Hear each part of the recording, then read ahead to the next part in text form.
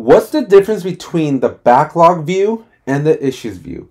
If you've ever been confused as to why some issues show up in one place and not the other, I am going to tell you everything you need to know to be an expert in this particular topic. If you haven't already, please consider subscribing to this channel. It's that red button down below, totally free for you to just smash, and it helps the channel grow tremendously. Also, drop a like, as that will help the algorithm. Share this video with more people. And if you have any questions, comments, or concerns, let me know in the comment section below. And finally, don't forget to share this video with all your peers, coworkers, teammates, your bosses, your Jira administrators, the people in your life that use Jira or Confluence or any of the other Atlassian products. Share this channel with them so that they can learn a thing or two about Jira. All right, let's jump into today's video.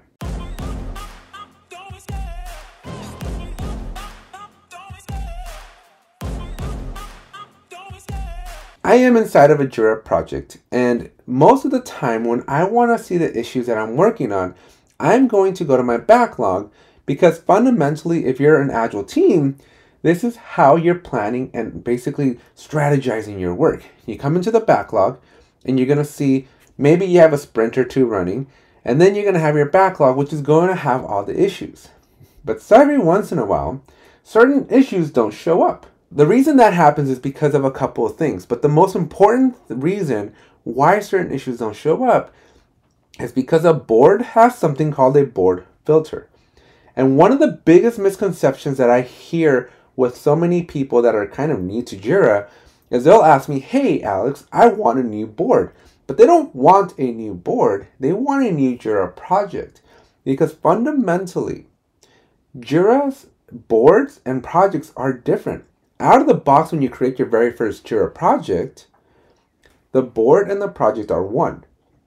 But over time, that board separates ever so slightly from the Jira project, because the Jira project will show you everything. And all those issues that you've ever created inside of your project, whether they're resolved, open, in progress, done, whatever you want to call it, all of that shows up in your issues view.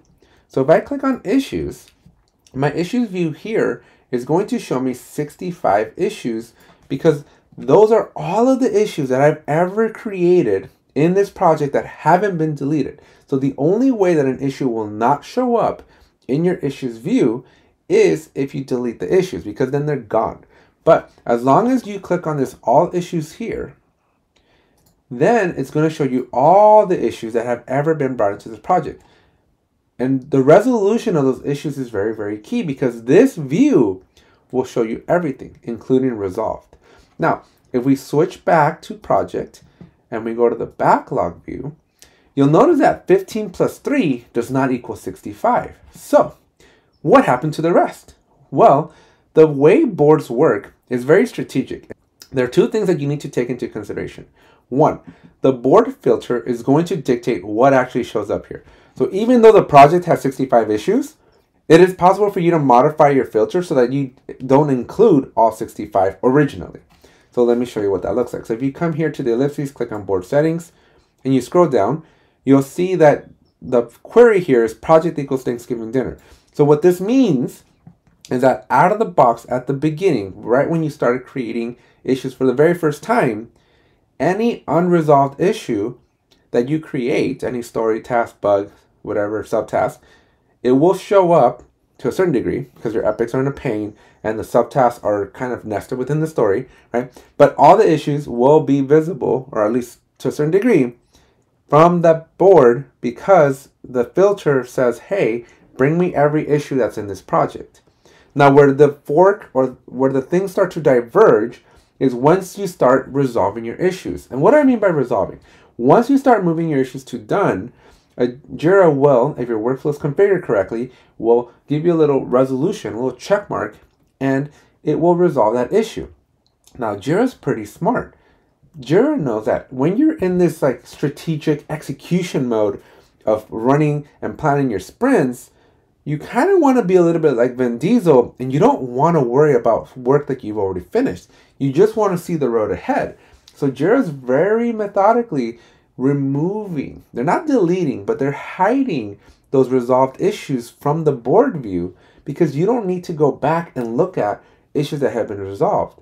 So if you were to take a look back at my project, the reason I only see 15, 16, 17, 18 issues is because I only have 18 unresolved issues. And if I were to go back to the issues view over here, not only do I see all 65, but if I click on open issues, this number should be closer to 18. But now you'll notice that it's not. And the reason that is because this includes the subtasks. And so as I mentioned a little bit earlier, your epics and your subtasks are not included in that view because your backlog's only designed to show you the tasks, the bugs, and your stories. So any other issue type that is not one of those three, they're automatically going to be in a slightly different category. Because the issues view here, it's not going to be as picky as the board view. So it's going to show you all the issues. So, but if we were to be very specific and I were to tell it, just show me standard issue types, then this number is going to come down a little bit. And now I'm going to remove. So if I were to just be stories and bugs, this number is going to be a whole lot closer to 18. Now, why is it still off? Well, that's another mystery for another day. So I hope that helps clear up why your backlog and your issues views are typically different. You want to treat your backlog as the work that your team has to do in order to be successful. You want to look at your issues view as all the past, present, and future work that your team has basically taken on in the past, is currently taking on, or will take on in the future, while your backlog is really only showing you today and forward. It doesn't care about the past because as soon as you resolve those issues and you close out your sprint, Jira will flush those issues out and hide them from your view so that you can stay focused on what's important, which is the road ahead. And so that's why those views are different. But just keep in mind that the issues didn't get deleted. They're not gone. They didn't just magically disappear. You can still reference and see them all. Heck, you can create filters. And if you really just want to see all your issues, you can still do that. And I want to be careful. You shouldn't see your past work because it can cloud your judgment there a little bit. So you only want to be worried about the forward so that you can stay focused. And if you do want to go look at your historical information, click on that issues view and then go see your issues over there because that view will show you everything. That's it for this video, and hopefully it clarifies the difference between the backlog and the issues, why some issues are showing up, why other issues don't show up, and hopefully that all helps you with understanding of how all that works. If you found this very helpful, which hopefully you did, make sure you smash that like button. If you made it this far and you haven't smashed that red subscribe button, I urge you to smash that subscribe button as it does help the channel grow tremendously. And then finally, if you have any questions, comments, or concerns, let me know in the comment section down below. Thanks, and I'll see you in the next one. I love the chase and the hunt, and I set the pace when I'm running. I always take what I want and I always give it 100. Don't need